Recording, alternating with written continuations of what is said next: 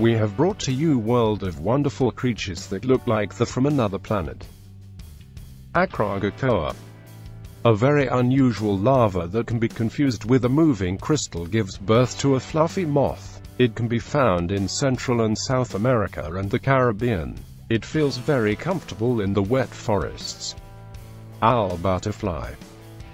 This owl butterfly is pretty big too. Its wingspan is 7 inches, and can be found in the exotic Amazon jungle, China, the Philippines, Burma, and Russia. It loves to eat fruit, especially of ripe bananas. People like to take them home and keep them as some kind of an exotic pet due to their unpretentious behavior.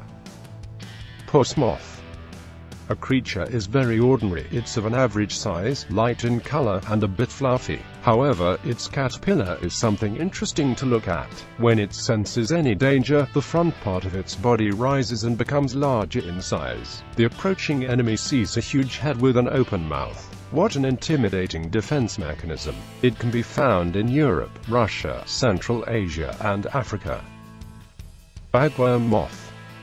Agworm moth are a family of lepidopterans. They can be found almost everywhere. They can build amazing houses from different kinds of material that they find nearby: sticks, soil, sand, and even silk. Then bagworms hide inside and feel pretty comfortable. By the way, the size of the shelter might reach 5 inches. Glasswing butterfly.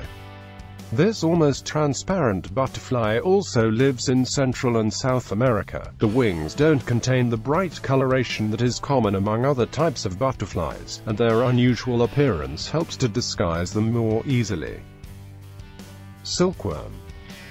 It is a very important creature and one of the earliest known butterflies related to the domestic silk moth. Its larva has been used for thousands of years in the production of silk. Silkworms can't fly and don't eat. They rely on what the larvae consumed. Poor things. They can be found in China, East Asia, and the southern parts of the Primorsky territory in Russia.